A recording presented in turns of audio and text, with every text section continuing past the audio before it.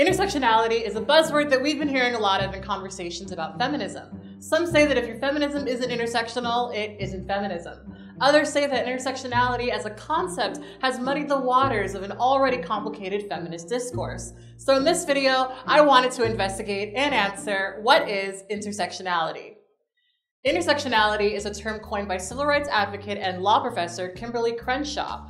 She introduced the term to feminist theory in her paper for the University of Chicago Legal Forum in 1989 called Demarginalizing the Intersections of Race and Sex, a Black feminist critique of anti-discrimination doctrine, feminist theory, and anti-racist politics. In the paper, she discusses how what she calls the single-axis framework that's used to discuss discrimination has erased Black women. She discusses how often racial discrimination cases focus on Black men and sex discrimination cases tend to focus on white women. She argues that this narrow focus distorts our understanding of both sexism and racism, and that Black women experience both of these things simultaneously.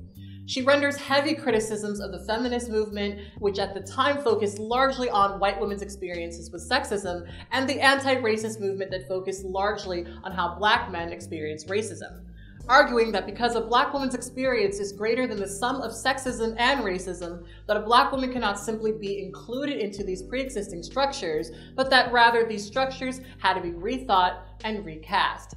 In her paper, she discusses a court case that occurred after the passing of the Civil Rights Act of 1964, where 5 Black women sued General Motors for specifically discriminating against Black women when they noticed that all of the Black women hired after 1970 were laid off during the recession.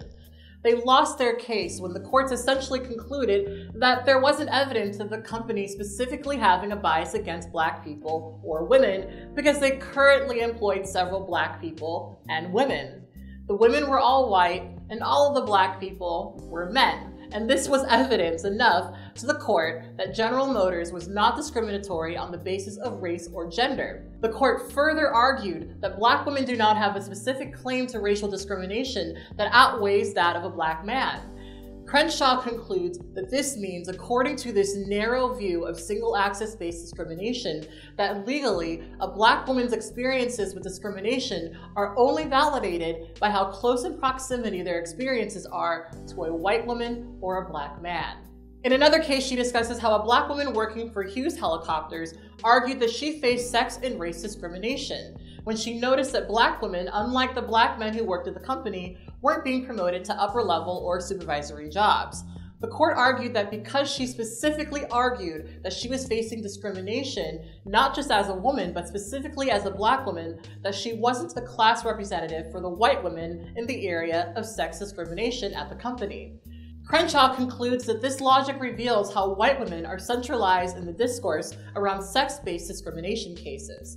White women's claims to sex-based discrimination are seen as pure, which makes it so that even if a policy is against all women, Black women are placed at odds with white women because the racism they experience makes the consequences of the policy harsher for Black women. That not allowing those who experience multiple disadvantages to represent those who are singularly disadvantaged complicates the redistribution of opportunity and reinforces a hierarchy where white women are incentivized to protect the source of their privilege and their place at the top of the hierarchy.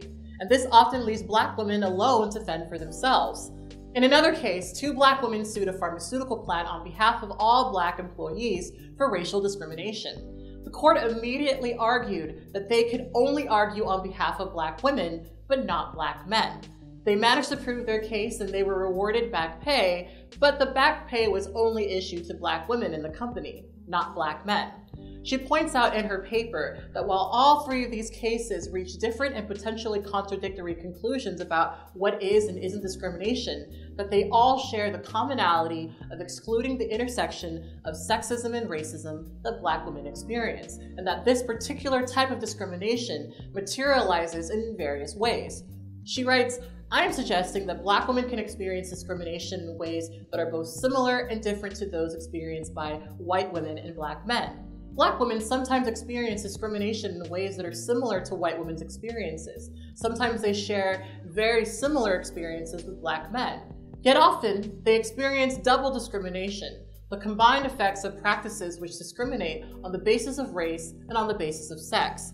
and sometimes they experience discrimination as Black women, not the sum of race and sex discrimination, but as Black women. In the broader sense to how Black women factor into the civil rights movement and feminism, she argues that Black women are regarded as either too much like women or Blacks, and the compounded nature of their experiences is absorbed into the collective experiences of either group, or as too different, in which case Black women's Blackness or femaleness sometimes has placed their needs and perspectives at the margin of the feminist and Black liberationist agendas. She argues that the very way that the law looks at discrimination is too narrow, that often it believes that you can be discriminated against because of race or sex alone, but not together. And because of this narrow way in which we view discrimination, the ideas of what discrimination is and isn't are viewed through the lens of the most privileged within the group, i.e. sexism through the lens of white women and racism through the lens of Black men. And Black women's experiences aren't considered at all. Ultimately, she argues that the elusive goals of ending racism and patriarchy are made even more complicated by the erasure of Black women's unique experiences with both sexism and racism. Crenshaw's concept of intersectionality has since been expanded to include those outside of Black and female experiences.